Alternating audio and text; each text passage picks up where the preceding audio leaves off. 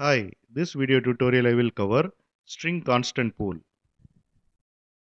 Here you can see heap memory. Inside heap memory you can see a string constant pool. String constant pool is a special memory area where string objects are stored. Here I am creating a string object using a string literal. First JVM will check whether this string is present in the string constant pool. Now if you see, it is not present in the string constant pool. So what JVM will do is, it will create a new string instance and place in the pool. And this S1 will refer this new string instance.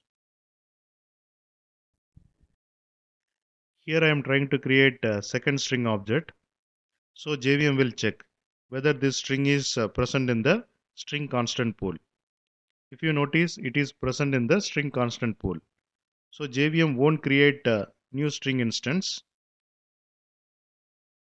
S2 will also points to the same string instance. Concept of string literal is used to make Java more memory efficient because no new objects are created if it is already exist in the string constant pool. Here I have defined a string test. It has a main method. First I will run this program, then I will explain. Here you can see the output. Like we discussed, S1 and S2 will point to the same string instance.